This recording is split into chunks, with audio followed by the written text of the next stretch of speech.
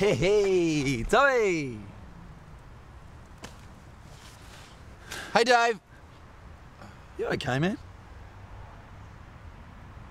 Yeah, how are you? Have you still got that kind of... Nah, all sorted. Like, just admit you got that problem with timing, yeah?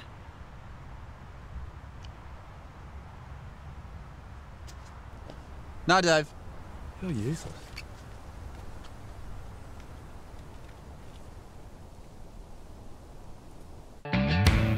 Really feel like I'm in show business. Direct from the US for the Headliners show, Keith Robinson. Keith, how are you? Hold on 1 second. Wanda, this is bullshit. No, no, I'm good, man. I'm good. Welcome.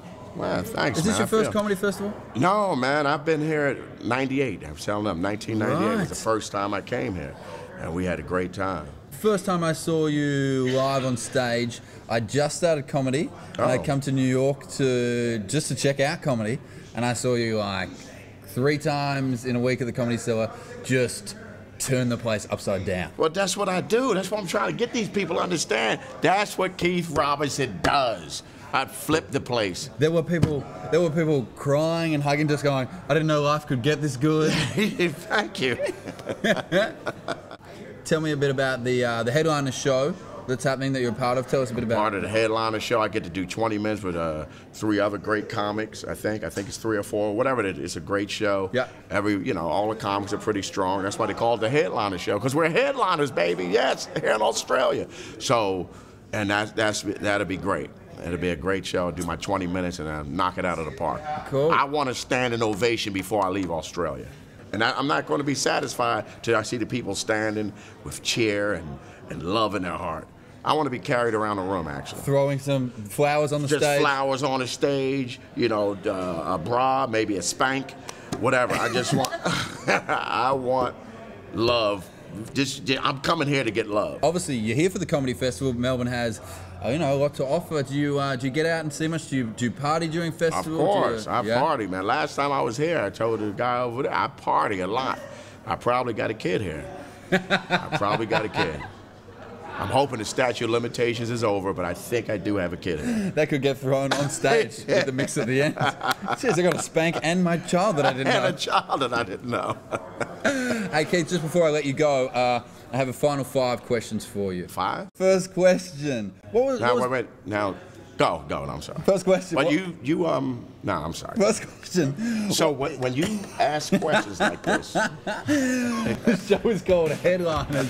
Go see Keith Robinson. It's happening in the World Town Hall for the Comedy Festival. Thanks very much. My man. Cheers, brother. Then we start text messaging, and we don't even need to use our legs anymore. We don't have to go anywhere, and our legs are going to start to retract into our bodies, and our arms are going to retract into our bodies, and our mouths will shrivel up into these straw-like tubes, and we'll have nothing left, nothing but 2 rapidly flapping text messaging thumbs. Is this thing on? That is some wild stuff. In case you haven't already guessed, we're here with the man I was most excited about meeting today, Tom Green. Hey, how are you, Tommy? I'm good, man. How are you? Oh, really good, really good. Yeah, my mom used to call me Tommy when I was a kid. Then when I was around 12, I started saying, call me Tom. Didn't want to be called Tommy anymore. Then Motley Crue came along and made it cool again. Of course, Tommy Lee. Yeah, absolutely. And Tommy from the Rugrats? Yeah, absolutely. Of course, that's what I was going to say.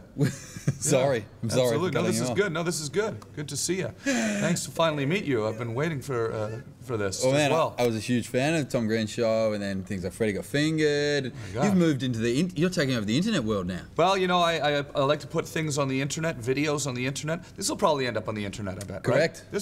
This here will probably end up on the internet. Got the 2 shot over there. You can see us both. Got the single right here. This is just my shot. I know there's a lot of fans, like I said, of things like your show, of your movie and stuff. What can they expect in your live show? Oh man, just come on down. We're gonna have some laughs. We're gonna party. We're gonna have some Coopers. We're gonna drink some Coopers. We're gonna roll them to get the yeast all to mix up inside it first. And then we're gonna drink the yeast and get fat stomachs and laugh and have a good time.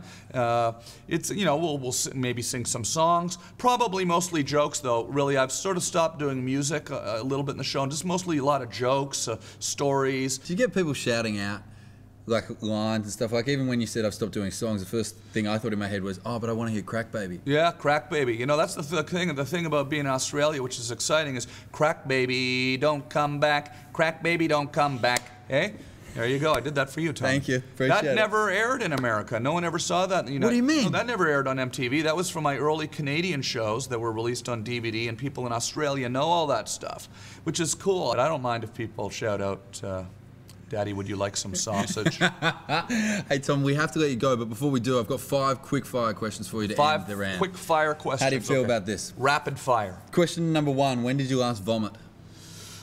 Well, 5 minutes ago. Question number 2, have you ever stolen anything? Yes, I have once, yeah. What was it? It's sort of embarrassing. There was a party in high school. Some kid threw a party, and I went into one of the bedrooms, and his father was a bus driver, and he had about 50 bus driver shirts in the closet, and so I thought it'd be kind of funny to snag a bus driver shirt and wear it to school every day. Like, oh, hey, look, I'm a bus driver. I got the bus. It was the blue shirt, and it said the bus driver come. I'm a bus driver. And after I got tired of my little joke, I tossed it under the bed in the spare bedroom at my parents' house, and my father found it and thought my mom was cheating on him. Question number 3, if you had to throw something at a small child, what would it be? A brick.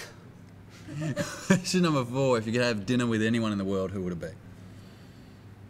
That wasn't a very nice answer, was it? The brick thing. I was into it. It's just a Savant. disgusting thing to say. A small child. Come on. First of all, the fact that you asked it makes you an asshole as well, okay? Because you were setting me up for that. I'm happy to be. You're the asshole here, okay? This is rapid fire. I didn't have time to think about it. And the final question, Tom Green, if you could sum up this interview in just one word, what would it be?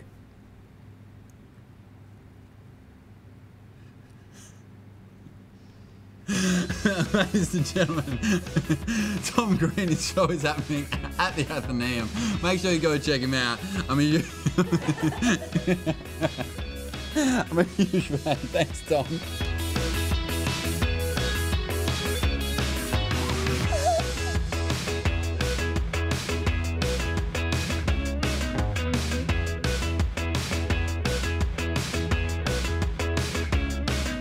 Well, that's all we have time for this, the Melbourne International Comedy Festival Backstage Edition. We hope you've had fun. Thanks for joining us. There's only one thing left for you guys to do, and that is go and see some shows. Get off your asses, get off your couches and go. And what better place to start than my show? It's called A Fistful of Apologies. It's running at Arthur's Bar till the end of the festival. Get there. Cheers, guys. Bye.